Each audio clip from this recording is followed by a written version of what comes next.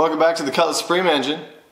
I think today, just to seal it up and get it a little more, you know, good to go for when we actually get our other parts that we need to throw it in the Cutlass.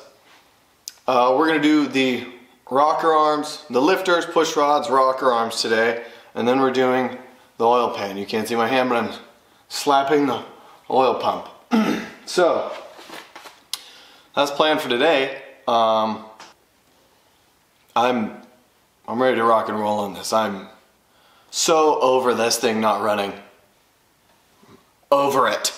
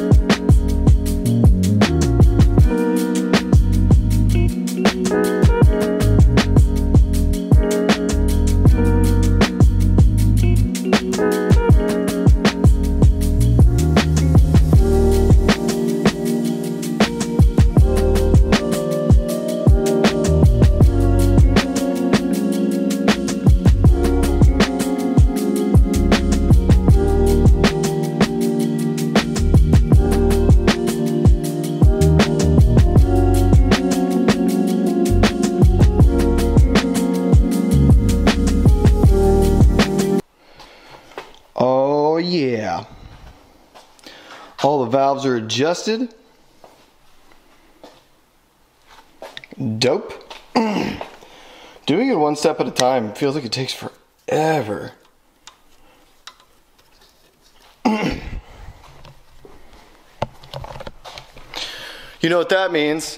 I'm gonna flip the engine and drain all the oil that I poured into the galley onto the floor.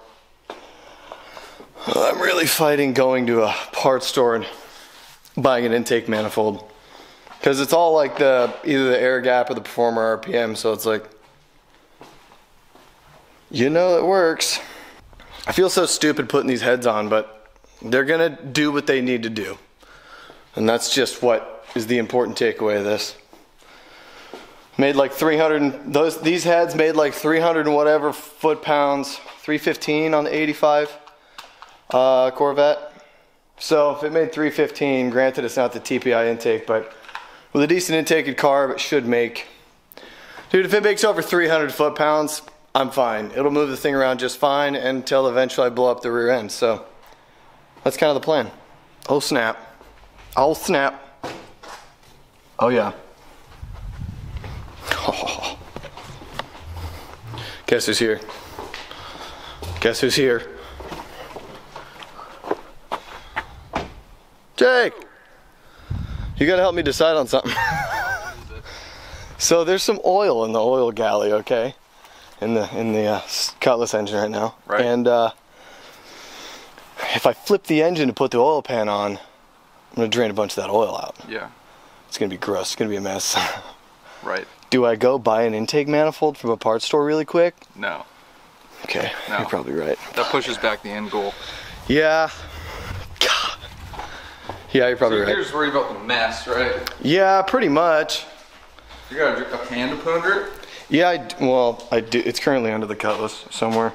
Way under there. Yeah. Yeah. I just make the mess and get with it. Yeah. Yeah, you're probably right. I know. See, the voice of reason. Damn you, Jake. Oil pan next. And a big old fucking mess. Okay, so Jake had a really good idea. We were talking about a bunch of stuff, and he was like, why don't you just put a bag over it so when you flip it, it just falls into a bag? Yeah, I'll just go fuck myself. Pretty fucking smart. Right, good call. We'll just go with that. That's a good move. So yeah, we're gonna bag it, flip it, and screw it. Oh God. Okay. Yep.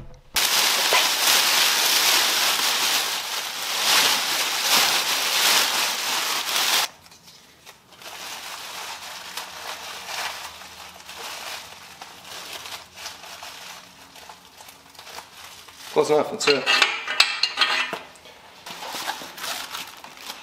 Ooh. The spin wants to happen fast on this for some reason. Probably because there's... I think the block is kind of tough.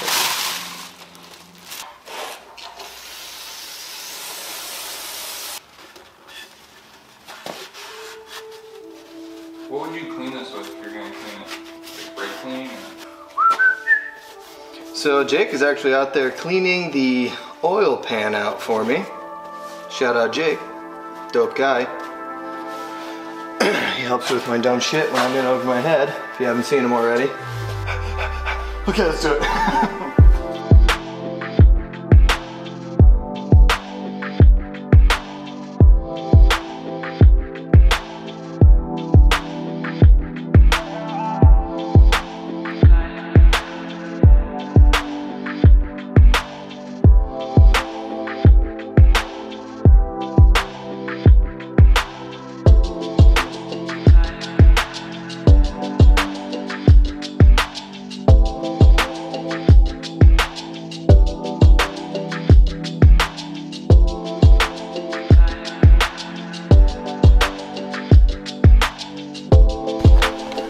Alright, you guys will never guess what happened.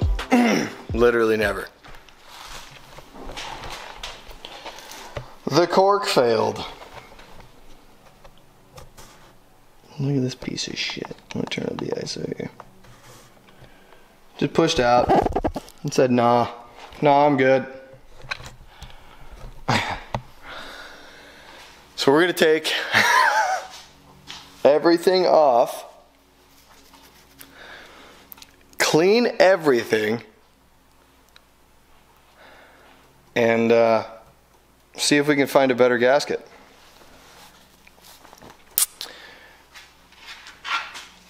Oh well.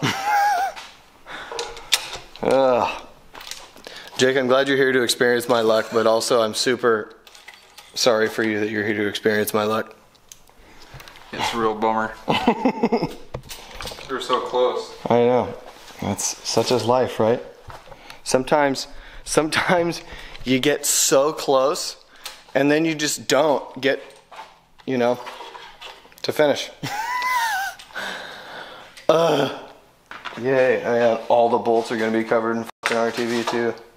This is great. Building engines is great. It's so good.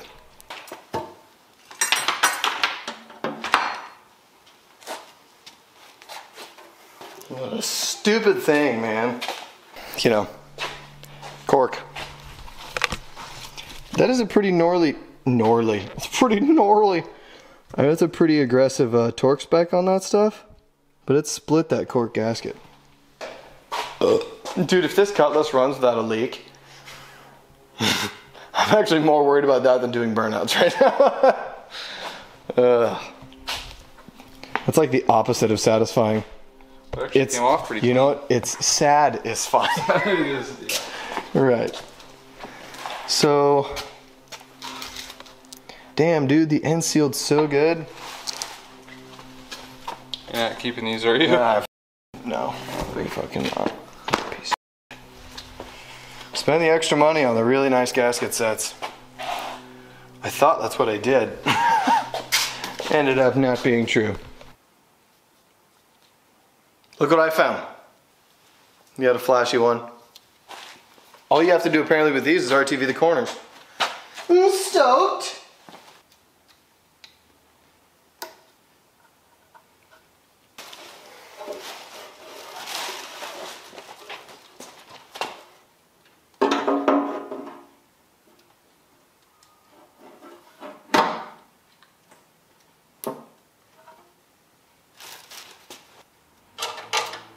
if this gasket doesn't work, I'm gonna be pissed. Especially because it looks stupid. This color blue is just, it just looks stupid. Maybe next time I use one of these gaskets, I'll decide to paint something. Which, I mean, technically, actually, if I put valve covers on this, I could paint this whole thing. Alright, so while I drop in these last few bolts and, you know, finish up this little video, I want to give you guys a little rundown on why I love G-bodies so much. Don't leave, please don't. Just kidding. I wouldn't blame you, but it involves chicks. Anyways, so my first car I wanted to buy with my own money. I had money saved up. I was looking at all sorts of different stuff, man. My brother was trying to talk me into a Datsun. I was talking myself into a Ford Econoline conversion van so I could just leave, just hit the road and just, you know, not worry about anything. I was looking at Chevy Loves. I was definitely looking at Chevy Loves, man. I was looking at everything under the sun. Like if it had 4 wheels. Actually, I was looking at a dually for a minute too. Bottom line, I was looking at everything. And I was like, man, I'm not in love with any of these. I like a bunch of them, but I just, you know, just can't decide. I've always been a really indecisive person. Couldn't afford a Vet. That's what I wanted. I wanted a C3 Corvette for my first car, but prices at the time were not forgiving for a 17-year-old. Naturally, I type in lowrider. If you can call it a lowrider, I might want it. I slapped lowrider into Craigslist. Back before Facebook Marketplace. Back when you could actually pay for sexual favors on the internet. I'm not sure if I'll leave that part in or not. I'm looking through stuff. I'm sending my dad stuff. I found like a Subaru Outback that was lifted. I thought was super cool. And he was like, yeah, I don't know if that's a good idea. It's probably been beaten up. I sent him all sorts of stuff, you know. But my dad being my dad, he wanted me to get something that looked like it was pretty reliable, pretty basic, and, you know, just something that would get me from A to B.